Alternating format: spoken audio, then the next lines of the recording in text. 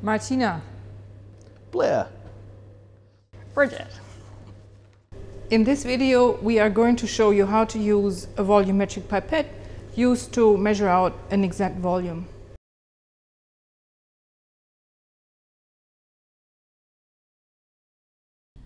Volumetric pipettes come in different sizes and are labeled with the volumes on the sides.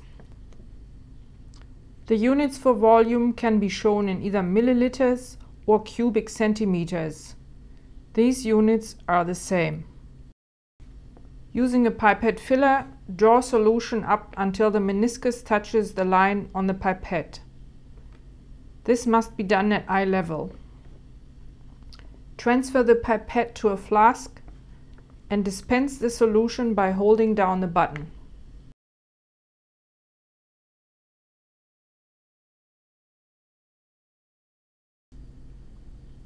If you pipette straight from the bottle of stock solution, you might introduce contamination, so it's better to pour your solution into a beaker and pipette from there instead. There are different devices used to fill pipettes. You could use a rubber bulb, but most likely you will use a pipette filler as shown in this video. Insert the pipette into the filler, holding the pipette near the top to avoid breaking or damaging it.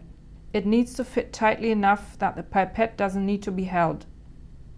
Lower the tip of the pipette into your beaker and slowly use the scroll wheel on the filler to draw solution up into the pipette.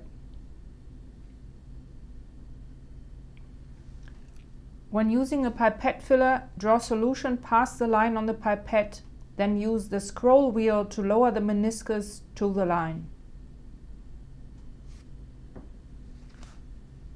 Transfer the pipette to a flask and push the button on the side of the filler to dispense the solution. Allow all of the solution to drain from the pipette. This might take a few moments. When dispensing solution, be sure to hold the tip of the pipette to the side of the flask. There will be a small amount of solution left in the tip. The pipette has been calibrated to account for this, so don't try to shake it out of the pipette.